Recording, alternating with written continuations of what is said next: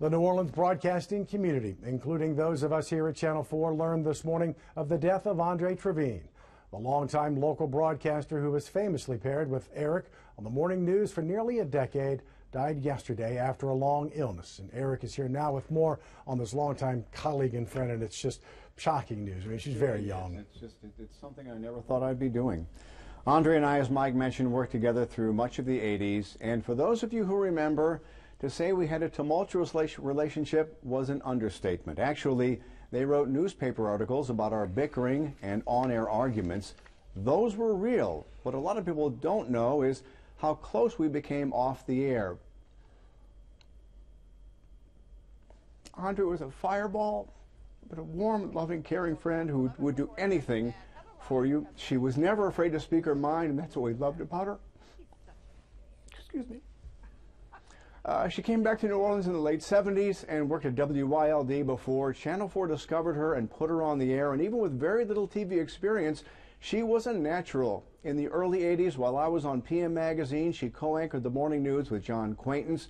Then when PM ended in 1984, I joined her in January of 85, and the morning news was never the same. It was chemistry. It really was.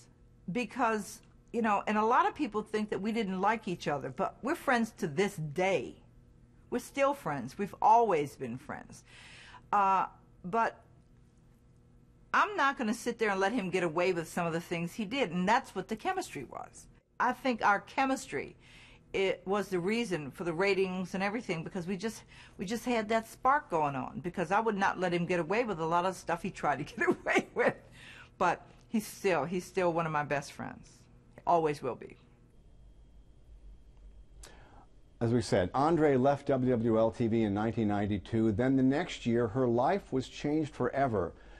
Her son, Morris, was killed with a man by a pistol. She was a pistol just like his mom. Andre returned to TV as an anchor on WGNO, then found a second career, actually returning to her roots as a radio talk show host on WWL and later on WRNO. She is survived by her husband, Bruce, her son, Bruce Jr., and her daughter, Dawn. To say this has been a couple of weeks for us at Channel 4 is an understatement. Last week, we lost our dear friend and colleague, Don Westbrook, and this week, Andre. They were two giants in New Orleans television, and we were so lucky to have known them, and I cannot tell you how privileged I was to have called them friends.